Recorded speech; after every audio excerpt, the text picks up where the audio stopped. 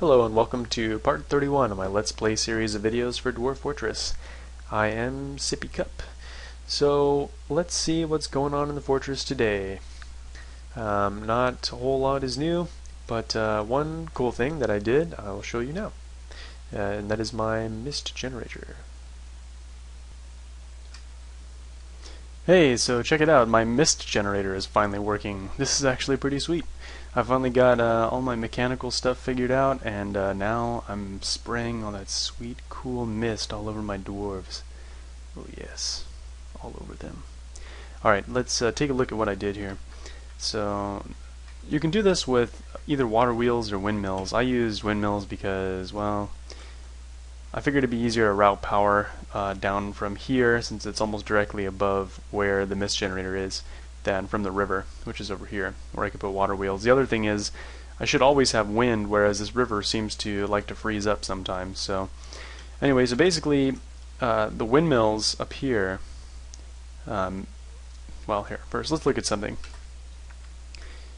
When you build machine components, there's really only these things that you can build, and they fit together kind of like, you know, connects or Lincoln logs or whatever, and it can be a little difficult and kind of mind-boggling at first of how it all fits together, but I would encourage you to check out MagmaWiki, the df.magmawiki.com, because it'll kind of tell you where, you know, gear assemblies and everything need to be relative to your machinery to get it to work. So I actually had to go through this a few times, assembling and disassembling things before I got it to work. But so basically what I have here is 3 windmills, and the windmills have directly below them a gear assembly. A gear assembly is just what it sounds like. It's an assembly of gears which transfers power to nearby axles and things like that. So what I have is actually 2 gear assemblies here and here. These are, you know, both below these 2 windmills. So these 2 gear assemblies here, which look like kind of asterisks here, but you'll see if I unpause the game, will actually animate. So let me pause it again. Then there's also another one below this guy here. So here's another gear assembly. They all basically connect to this gear assembly, which is a gear assembly which is transferring power down Z levels to my pumps that I've set up. So if I go down a level, I can see that directly below this gear assembly up here, I've got another gear assembly which is transferring power. When you want to move power more than one tile, you use an axle. An axle can be either horizontal or vertical. Don't make the mistake of thinking that this is horizontal and straight up and down is vertical. That's incorrect. They're technically, whether you orient it like this horizontally or like this up and down horizontally, is controlled by when you, here, so I'll show you. Press B, M for machine components, capital M. When you make a horizontal axle, you have the ability to change its orientation. Now this doesn't tell you whether it's gay or straight. This tells you whether it's going to be north-south or east-west. And then you can change the length like so, and then you'll see if I change orientation it goes like this, right? So these are all horizontal axles. Even though this looks vertical, you know, you're actually, keep in mind that vertical in this game refers to vertical in the sense of Z levels, not in X, Y. So anyway, without going into that too much more, so here again I have the power from this gear assembly going down to this one, which is then connected to this gear assembly by a horizontal axle, which are made out of wood. It's going down to now a vertical axle. Now these span Z levels. And an important thing to note is when you are transferring power down, you need to have those tiles channeled out. So you can't see it because the windmills are on top, but I've actually channeled out the center tile underneath all of these windmills. I had another one here actually when I originally built it, and I moved it for some reason, but I built a floor here so there wouldn't be a hole going into my fortress. But there actually is a hole in the floor here. If I press, if I press K and go over it, you can see that there's open space. So now if I go down, there's open space here too. I've channeled it down to allow me to have this vertical axle now, which goes down several Z levels and eventually connects with this gear assembly here. this gear assembly is connecting, and they're kind of obscured here, but these are actually screw pumps. So this gear assembly is powering this screw pump and this screw pump, and then the axle here and here are transferring power to these other screw pumps. So basically what I have here is a one tile 6 unit thing of water, basically, which is getting pumped around in a circle. And it's not losing any water because it's underground, nothing is evaporating, but I have this mist coming out here, as you can see. It kind of looks like it's the same animation as a cloud of flies or whatever, but this is soothing mist, believe it or not. And I'm sure all my dwarves are thankful. This wall I just built here to house the original units of water, which I pond filled. But I could remove this if I wanted and build another statue here. Now that this thing is in operation, it will just keep going until something happens to my windmills. It's very possible that trolls will come destroy my windmills in a siege or something. Anyway, so let me pause for... Yeah, so I'm pretty surprised that following the last siege, during which I only lost one dwarf, I ended up not really losing too much happiness. There's only one guy right now who's miserable, and I might even be throwing a tantrum, but I don't think that anybody else is really unhappy enough at this point to have me worry about a tantrum spiral. I think the quality of food that I've been giving the dwarves and the variety of alcohol and the nice rooms with masterpiece engravings and everything has helped them keep calm in the face of adversity. So they're pretty happy right now, and I'm happy about that. However, that being said, I kind of feel like ever since the last siege, well, the first siege I should say, in which I lost a bunch of people and my bridge was not destroyed, but I just built wrong, let people in.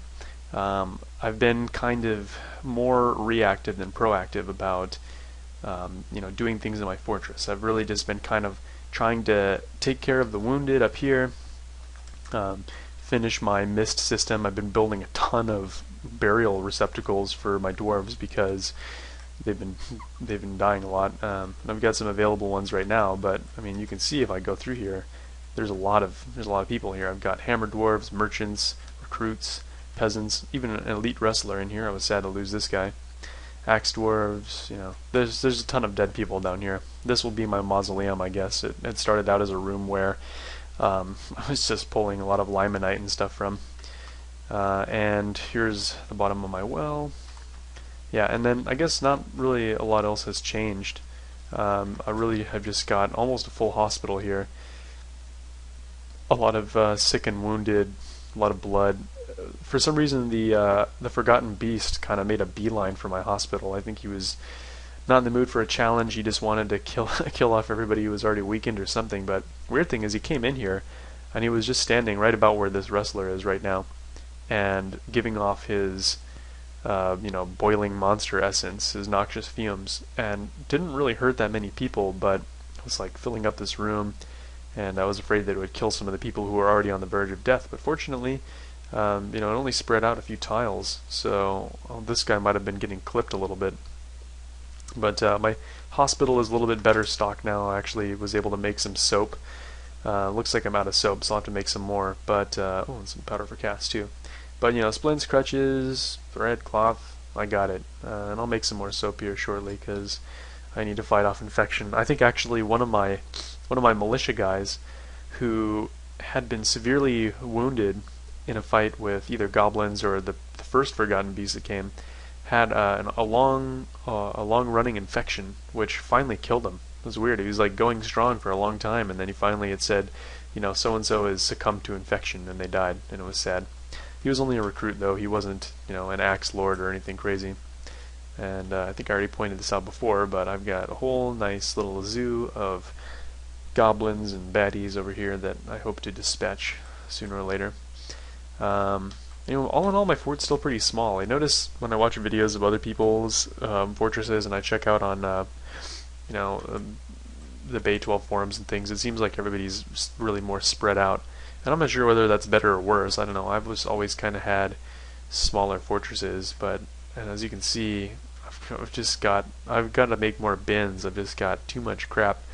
Maybe I need to forbid more stuff following sieges or something, but So anyway, yeah, I mean, right now I'm just trying to kind of get my industry back in swing. I haven't really been producing much metal since the first siege. I've been really just, like I said, been kind to trying to recover and get everything kind of squared away. I've got this trapline corridor, and I think I might have even added some more recently. I've got a bunch of military that's training. This might be one of the guys right here that has an infection too. Let's see. Let's look at his wounds. He's missing his right lower arm and right hand. It's no good. Yeah, her right lower arm is gone. Lower body's dented. You can see also here, somebody pointed out to me, and I knew about this, but I neglected to mention it before. If you mouse over someone and do Z here, you can look at their health, and this will show you their medical history. So Twitchy is missing his lower arm and hand. Actually, the dwarf is a woman, but it's named for a man. And let's see, you can see wounds here. He's got an infection in his lower body. Infection, oops, did not mean to do that. There we go. Yeah, if you resize, sometimes it flickers like that. Yeah, so he's got infection in a few different places. Let's see.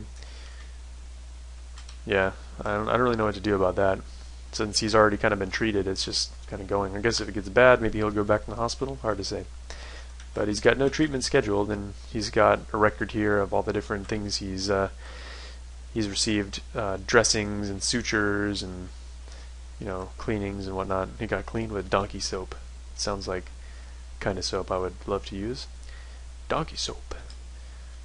Alright, so oh yeah, and I guess the Environmental Protection Agency will probably be after me because I'm just pretty much dumping all kinds of corpses and loot into the river here. I'm sure I'll get an earful about this sooner or later from some crybaby elf.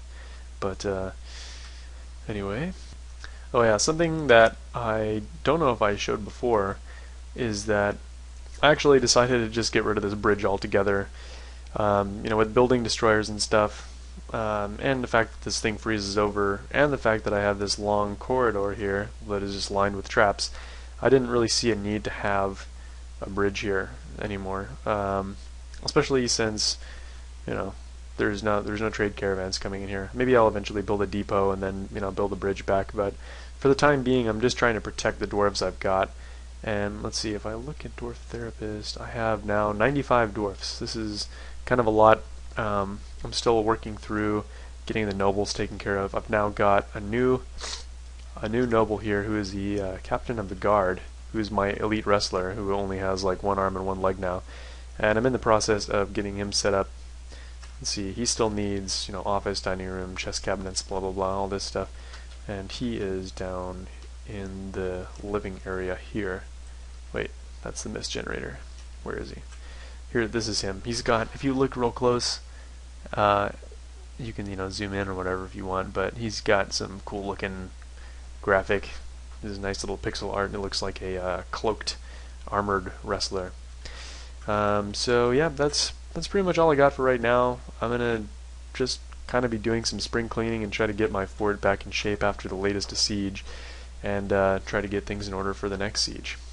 Alright, if there's anything that you particularly wanted to see, or if you wanted me to go over mechanics in a little bit more detail, feel free to let me know in the comments. I'll probably end up getting back to doing some more tutorial stuff. I'm getting kind of mixed feedback. Some people prefer to just have kind of a let's play without too much of a heavy emphasis on tutorial. Some people prefer the tutorial.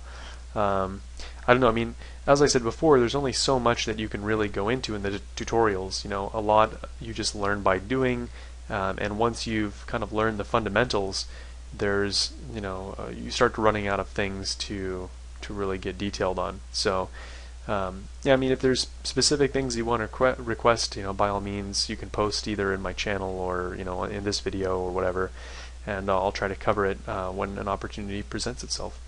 Anyway, hope that this is still instructive and entertaining in some way, and that is it for today. Goodbye.